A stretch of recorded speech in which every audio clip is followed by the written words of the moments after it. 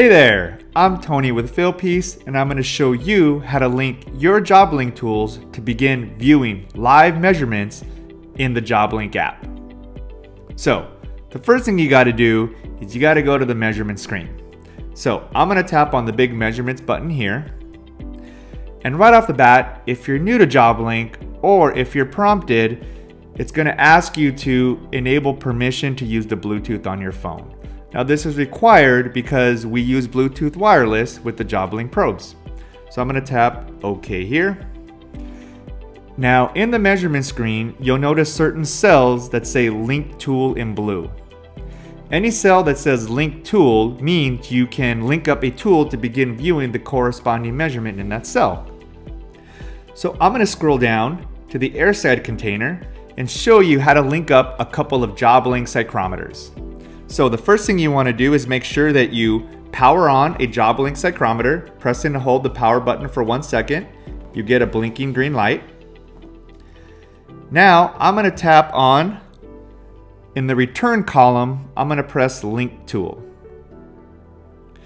Now here I'm going to see a list of all JobLink psychrometers that are set to the return red switch and are powered on and within range here. So in order to begin viewing the measurement from that tool, I'm going to tap this circle button to select it, and I begin seeing the measurement from that tool.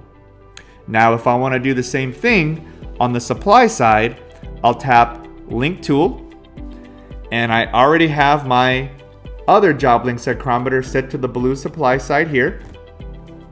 And in order to view that measurement, I just tap on that little circle and I begin to see measurement. You can follow these same steps to view all your JobLink tools in the different locations of the measurement screen. Now, speaking of location, if you haven't already previously granted permission for the JobLink app to use, then you won't be able to view the measurements from your JobLink tools. This is because the long-range Bluetooth wireless technology that we use requires location services to be turned on. And for a more smooth user experience, we recommend granting permission always to the location services in order to avoid recurring location permission requests.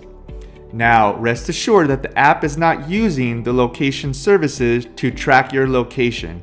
It is only using it as part of the long-range wireless Bluetooth used by the JobLink probes to give you the industry's longest wireless range of up to 1,000 feet line of sight.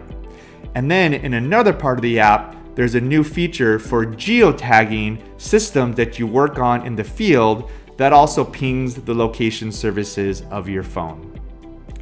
And that's it. That's how you link up your JobLink tools and begin viewing live measurements in the JobLink app.